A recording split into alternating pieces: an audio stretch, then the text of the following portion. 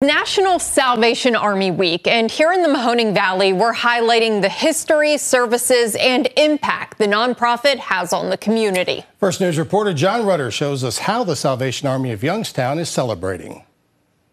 Since 1865, you heard that right. Next year, celebrating 165 years. The Salvation Army has answered the call. And here in the Mahoning Valley, from the 1960s on, they've been helping the homeless, hungry, and anyone else who's fallen on hard times. We tell people we're not just a seasonal agency. We're here 365 days a year. We're serving meals, we're helping with food pantry, we're helping with clothing.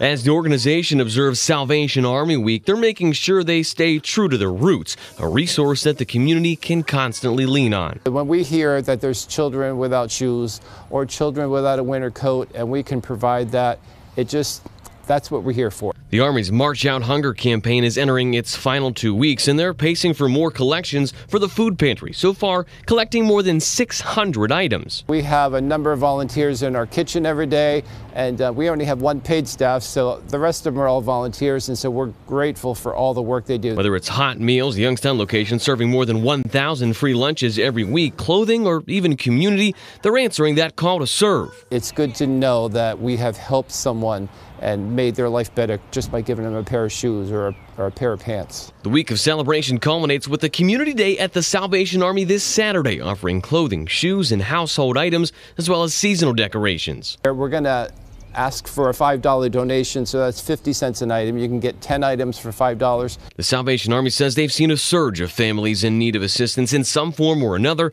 but they continue working to make sure every need is met. We're not surprised that new people are coming because people are just struggling. People are really struggling, like I said, to provide the basics, even the food on their table. So the numbers have been going up for the last few months, and we're not surprised, but we're just trying to make sure we have the resources to help them. Reporting in Youngstown, John Rutter, WKBN 27 First News.